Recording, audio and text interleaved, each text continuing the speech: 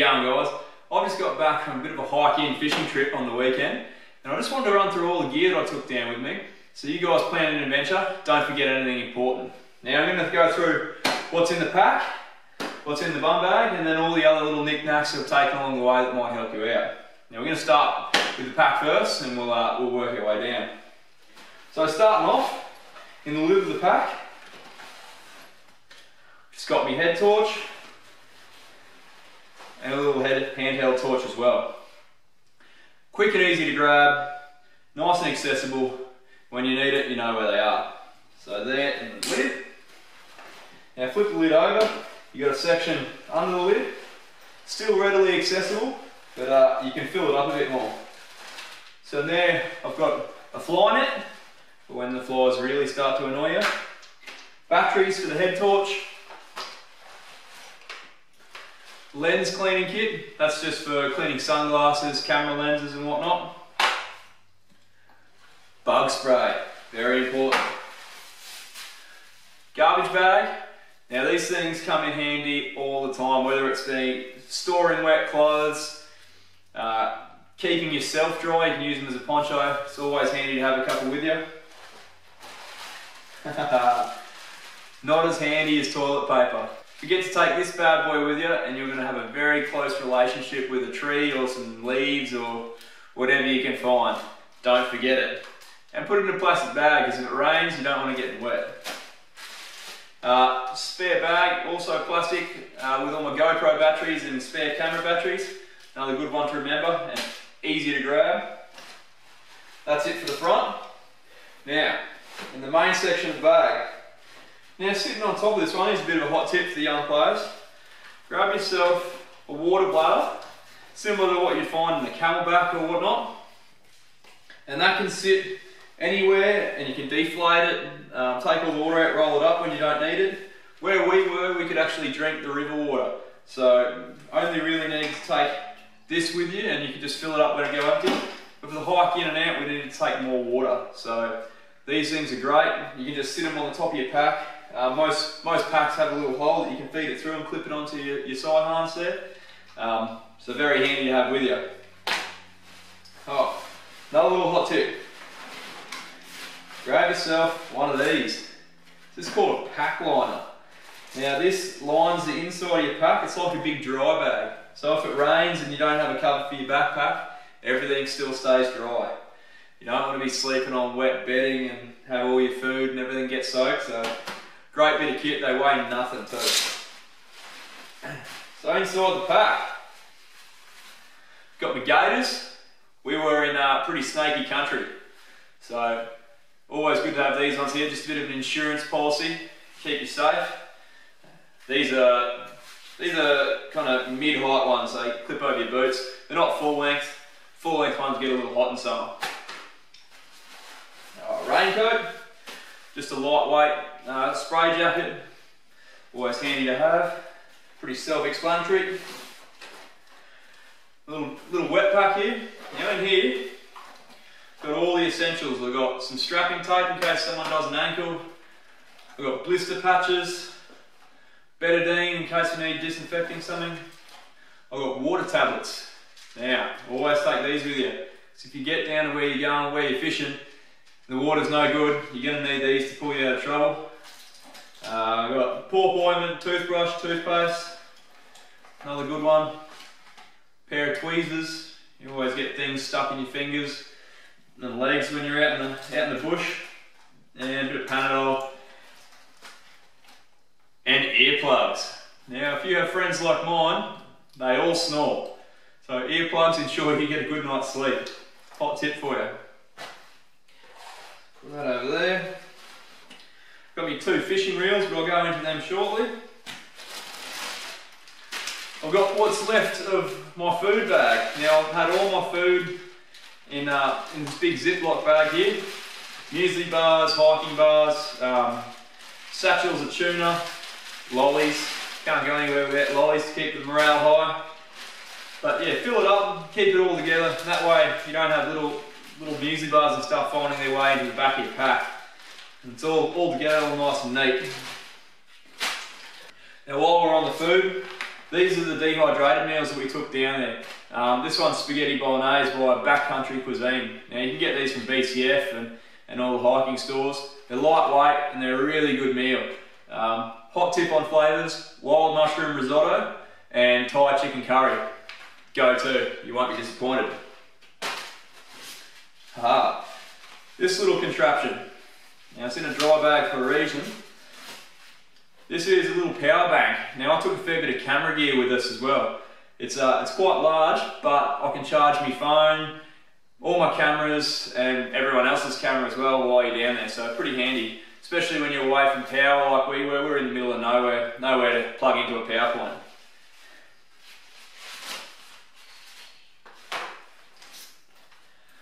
I've got this is a little collapsible day pack. So when we leave the big packs behind, this just folds out and turns into a little backpack. I can chuck a few snacks in there, bit of fishing gear, and we can walk up and down the gorge. This actually came in surprising handy. I didn't think I'd use it that much and I bought it just on a whim, but awesome handy bit of kit. Used it more than I thought. What else we got? Oh, my cooking pouch. So in here, I've got my cutlery, pop out cup, and bowl. Didn't really find a use for anything bigger than that. These two did me just fine. And then I've also got a collapsible kettle. Now that just pops out and you can boil water in there. Great for boiling water you want to drink or heating up your water for your freeze-dried meals. So definitely need something you can do that with.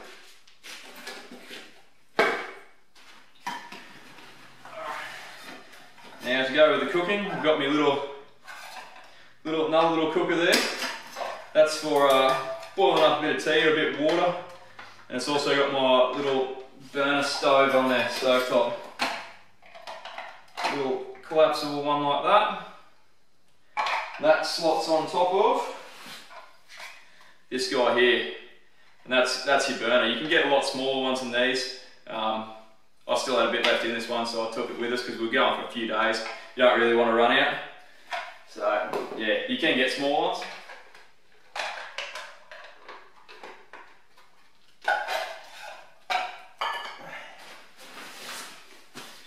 Another dry bag. Now this had all my clothes for the trip.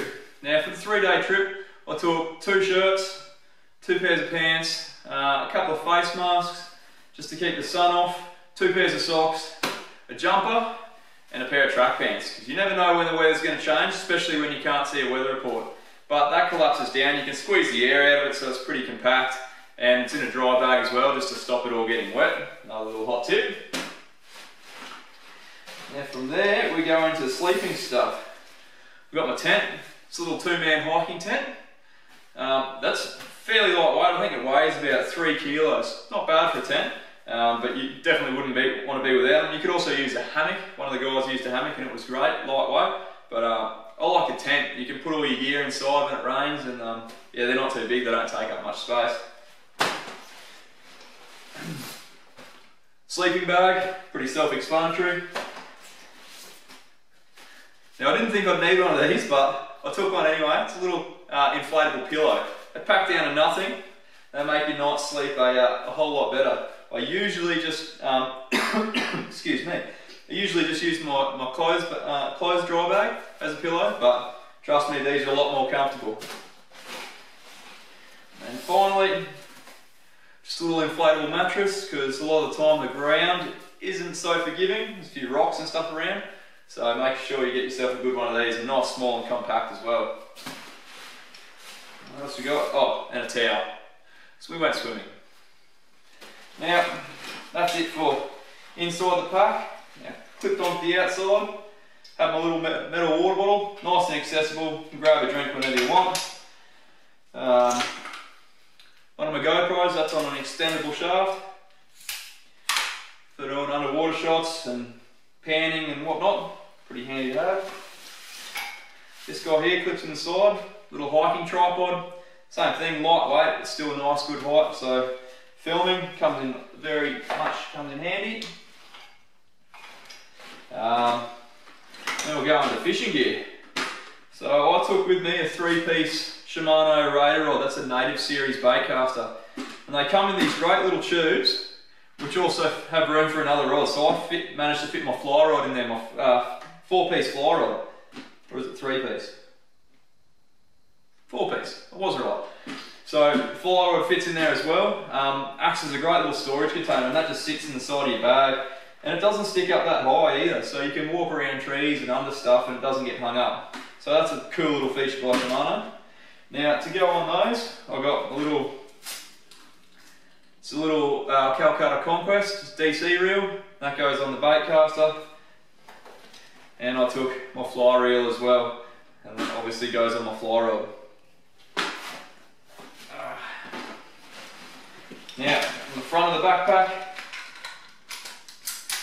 pair of lip grips. We're chasing cod, so lip grips are really good to have. Really good for grabbing fish, for photos, and also just landing fish in general, because obviously you can't take a net with you, so it just makes the whole process a whole lot easier. And I took my GoPro dome down as well to get some underwater shots, and that just clipped on there with a couple of small carabiners. Not an essential bit of kit, but nice to have if you're planning on doing some filming. Now that's everything I took in the backpack. Now I took a bum bag with me as well. That's this guy here, and just wore that around my waist. And in that I had all my fishing stuff. So because we were fishing as we were walking, you just have that nice and accessible. You change lures, you get leader, everything you need fishing wise is just right there. So little Tupperware containers. In that one there, I'll do a close shot for you while I'm talking to it. I've got a couple of surface lures, spare trebles, and a few odds and ends in that one. And then in my second one, got me bigger lures, got me Savage Gear Duck, never leave home without it, and a few other odds and ends, spinner baits, whatnot, rat, and just the bigger stuff that wouldn't fit in the smaller containers. Now in there, you've also got spare leader. We didn't change lead too much. I just used 30 pound, didn't take any more, didn't actually end up using any more, but always good to have some. And the front hatch here, pair of pliers and a lighter. Now, lighters are great for burning knot ends, starting fires. You never know when you might need one, so make sure you got one with you. Apart from that, I took my camera and a second GoPro.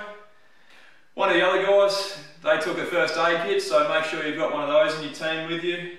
And we also took a personal EPIRB. Now where we were was pretty remote. There was no one in near vicinity, so the personal EPIRB was pretty well our lifeline for the whole trip. So make sure you get one. You can hire them or buy them. It's cheap as. Make sure you got one. Now the whole pack weighed about 25 kilos with water.